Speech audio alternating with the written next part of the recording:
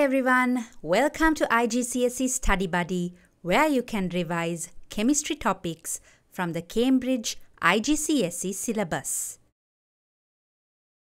If you are enjoying our videos so far, please don't forget to hit the like button and subscribe to our channel. In this video, you are going to learn Part 1 of Topic 3, Stoichiometry. A formula is a way to represent the elements and their proportions in a compound. For example, the formula for table salt is NaCl or sodium chloride, indicating one sodium atom and one chlorine atom in the compound. The symbols of elements are shown in the periodic table. Each element is represented by a unique chemical symbol such as H for hydrogen, O for oxygen, and Na for sodium. Where an element's symbol has two letters, the first letter is always capitalized while the second is simple. For example, magnesium is represented as capital M, simple G, not capital M, capital G. We use numbers to indicate the number of atoms of the element. For example, O2 represents 2 oxygen atoms and N2 represents 2 nitrogen atoms. When there is only one atom of an element, you typically do not write 1. For example, H is used instead of H1. The molecular formula of a compound is the number and type of different atoms in one molecule. Let's look at the structure of methane. Methane is a molecule consisting of one carbon atom bonded to 4 hydrogen atoms. So, its structural formula is CH4. This picture shows how atoms are arranged in the molecule, and it's also a way of displaying the structural formula. Let's look at another example. So the chemical formula for a compound is determined by looking at how many of each type of atom it contains. This molecule has 2 carbon atoms, 6 hydrogen atoms, and 1 oxygen atom, so its formula would be C2H5OH, which is ethanol. The empirical formula of a compound is the simplest whole number ratio of the different atoms or ions in a compound. So, molecular formulas show the actual number of atoms of each element in a compound, while empirical formulas represent the simplest ratio of elements in that compound. The molecular formula is often a multiple of the empirical formula. Here are some examples of molecular formulas and their corresponding empirical formulas. As you can observe, in the cases of carbon dioxide and water, their molecular formula is already presented in its simplest ratio form, which happens to be the same as their empirical formula. To find the empirical formula from the molecular formula, just divide all the subscripts by their lowest common denominator.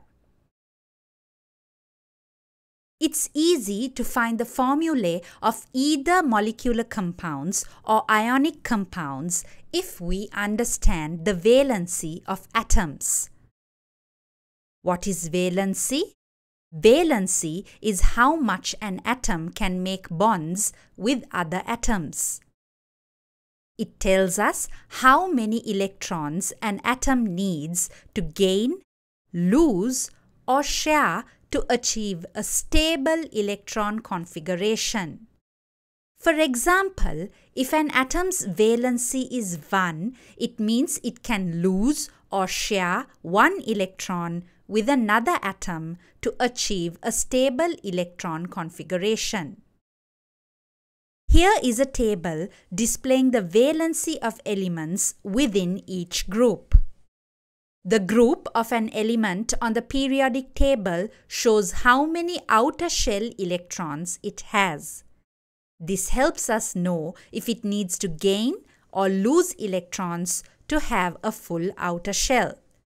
Groups 1 to 3, metals, lose electrons. Groups 5 to 7, non-metals, gain electrons. And group 4 can do either.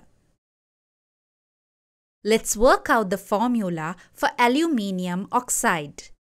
Aluminium, or Al, has a valency of 3, and oxygen, or O, has a valency of 2.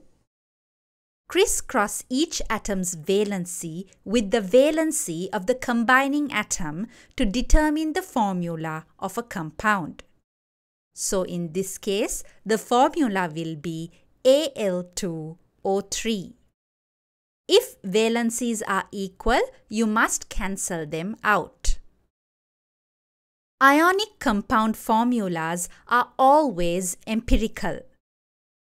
When atoms form ions through ionic bonding, their valency also tells you the charge of the ion.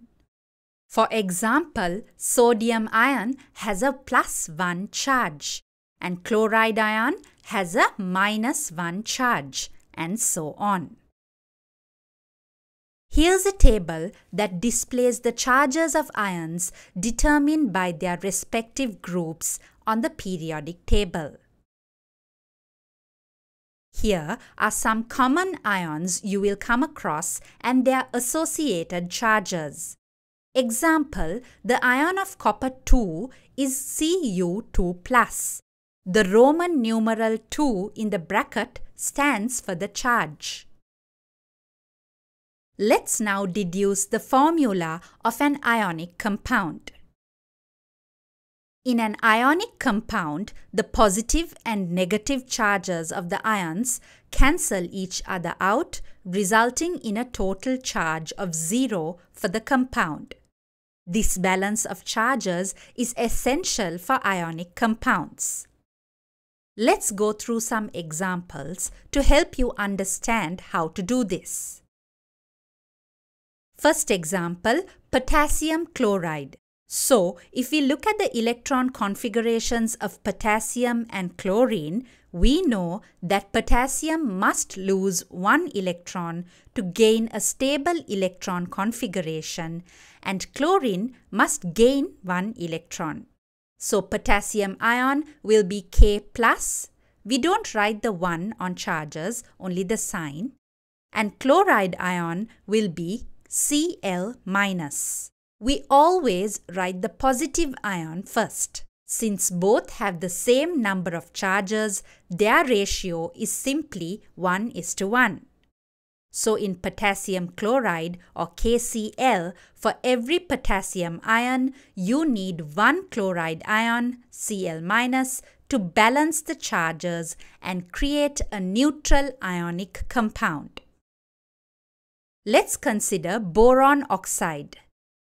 In boron oxide, boron B typically forms a +3 cation, so it has a charge of +3. Oxygen O typically forms a -2 anion, so it has a charge of -2. To create a neutral ionic compound, we need to ensure that the total positive charge from the boron ions balance the total negative charge from the oxygen ions. The ratio required for this is 2 boron ions to 3 oxygen ions, resulting in a 2:3 ratio. So for boron oxide B2O3, the ratio of ions is 2 boron ions to 3 oxygen ions to balance the charges and create a neutral compound. So for a detailed understanding, consider this diagram. Boron donates 2 of its electrons to oxygen, resulting in a stable electron configuration for oxygen.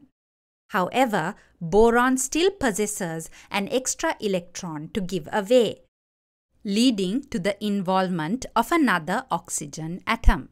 Now, both boron and the first oxygen have stable electron configurations. But the second oxygen still needs 1 more electron to complete its shell. Another boron ion steps in to contribute 1 electron, leaving boron with 2 more to give away. Finally, a third oxygen atom accepts those 2 electrons. The result is a neutral ionic compound with no net charge. In essence, to create a neutral compound, we need an equal number of positive and negative charges. In this example, when we multiply boron's charge by 2 and the oxide's charge by 3, both ions will have equal charges of +6 and -6, effectively cancelling each other out. This balancing of charges is how we arrive at the simplest ratio of 2 to 3. Now, for exam purposes, here's a simple trick to work out the formula of an ionic compound.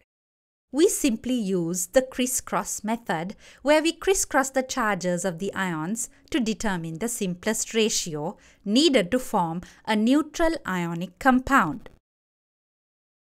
If the charges on the ions are the same, they combine in a 1:1 ratio to create a neutral compound. In this case, you do not write the number 1 in the chemical formula because it's understood. If the charge is plus or minus 1, we do not write the number 1. We only write if it's a positive or a negative charge. Let's try the crisscross method with the example calcium nitrate. Calcium has a charge of +2 and nitrate has a charge of -1. When creating the formula of a compound ion, it's important to enclose the compound ion in brackets when more than one of that ion is needed in the formula. So in this example, the compound ion is nitrate. So calcium nitrate is represented as CaNO3 twice, where the brackets emphasize the presence of multiple nitrate ions.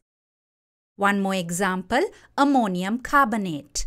Once again, once you cross-multiply the charges, we enclose the compound ion that is needed more than once in the brackets. In this case, carbonate is not enclosed in a bracket because only one of it is needed. That concludes Part 1 of Topic 3, Stoichiometry. Are you enjoying our videos? Are they helping you? Here's a way you can show your appreciation and support our continued efforts. You may use YouTube Super Thanks to send us thanks. Hope this video helped you. Please share your thoughts and suggestions in the comment section. Thank you for watching, and please don't forget to subscribe to IGCSE Study Buddy for more revision videos. Bye!